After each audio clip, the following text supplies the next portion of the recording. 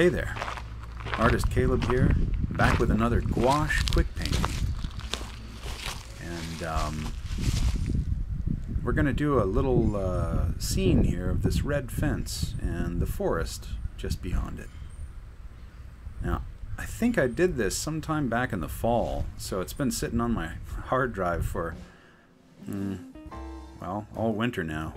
So it's about time that I just went through this. How's everybody doing, by the way? I hope you're doing fantastic. Things have been going pretty well. I mean, I got sick a few times, and so that wasn't fun, but I think it typically happens, you know, just after the winter or just after the New Year's and stuff like that. But doing pretty well now, and having lots of fun. Oh, by the way, in this painting, I make a mistake right away.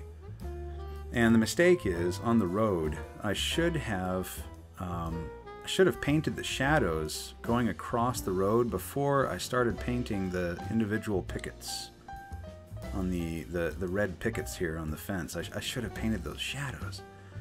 But, I don't know, I forgot, I guess. It's okay, I go back and amend that mistake, but it would have made life a lot easier, I think, at the time. I think, at the time that I was recording this, that I was using M. Graham & Company gouache. And I typically just use the primary colors, and I might throw in a burnt ochre or a raw umber as well. So those are nice to have. Of course, you can just mix those up, but they're just really convenient to have.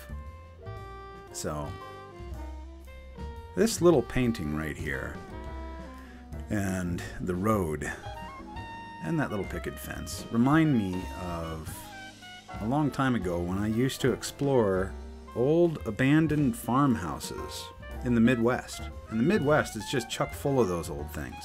Of course, you have to go looking for them, and they're usually tucked away off in some, you know, murky, dark little forest surrounded by farmland. But you'll find them. Well, at least you used to be able to. I don't know if they're still out there. I would imagine that they are, but it's just been a long time since I used to do that sort of thing. And it was quite the adventure. It was a lot of fun, and you just never knew. You never knew what you were going to find.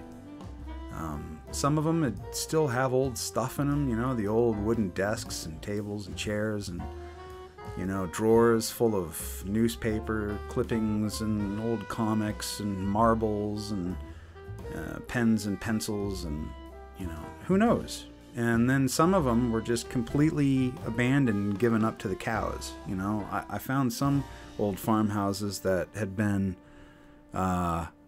just trampled, and upstairs and down covered with mud and, you know, trampled manure. And I mean, you know, that old house is gone. It's dead. It's toast.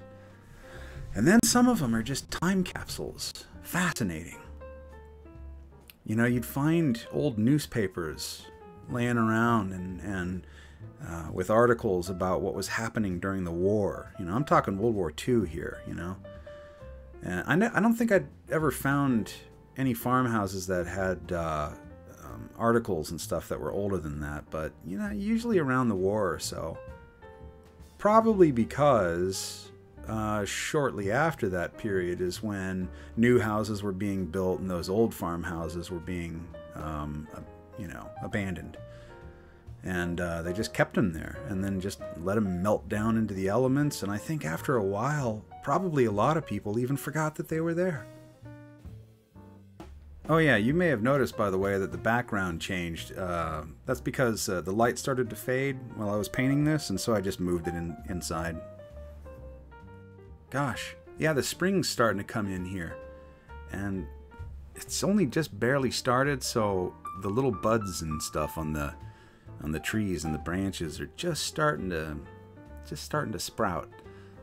And at some point, all the leaves will just go, you know, they'll just, and everything will be all, and it'll even make that noise. All the leaves will literally just one day, or one night, maybe we'll be laying in bed and all the leaves will go, and they'll just all be there, you know?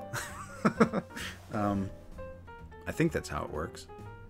At least that's how it seems, because I don't tend to notice until all the leaves are like, you know? Does that make any sense to you? Do they do that where you are? Leaves? When they pop out finally in the summer and spring, they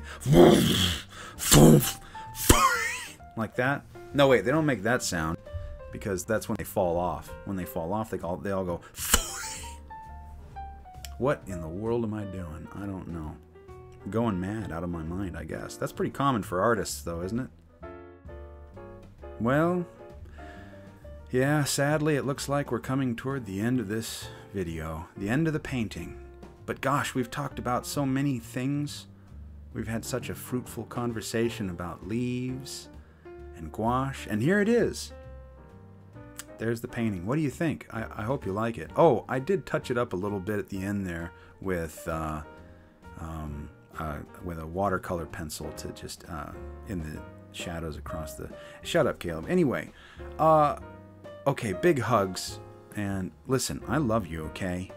And I hope you enjoyed this, and I really hope to see you again really soon. Okay, bye-bye. Take care.